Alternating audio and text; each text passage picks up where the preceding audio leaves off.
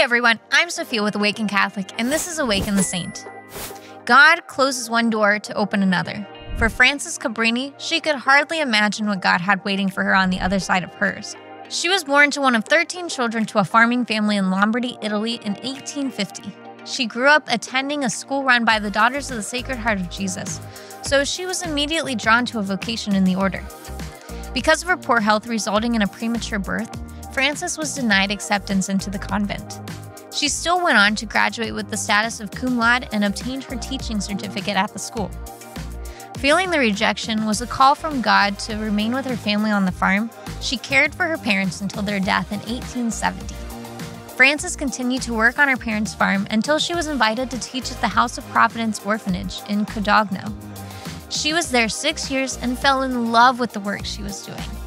She became the headmistress and took her own religious vows to live by. Frances encouraged other women to live a religious way of life and eventually added Xavier to her name in honor of St. Francis Xavier, the patron saint of missionaries.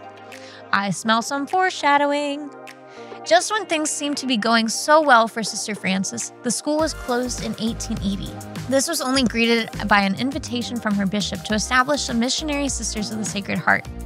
There, she would see to it that the children battling illnesses, a cause that she held dearly in her heart, would be properly educated and cared for.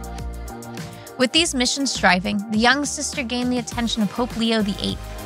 He invited Sister Frances to travel to the U.S. and continue her mission work in the States.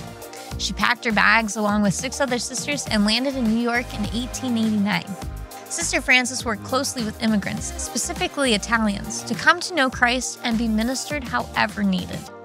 She continued to spread the gospel throughout the United States and eventually obtained her citizenship in America. By the end of her life, she had established 62 orphanages, hospitals, and schools throughout the North and South America and Europe.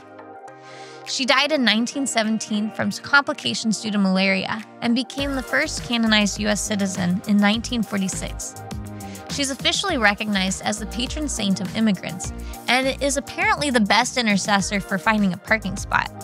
As one priest said, she did live in New York, so she knew a thing or two about driving.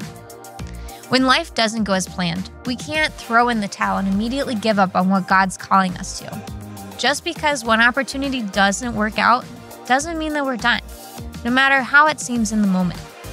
May we be reminded daily not to just care for our brothers and sisters, but to also give ourselves some mercy to be ready for wherever God is calling us. St. Francis Xavier Cabrini, pray for us.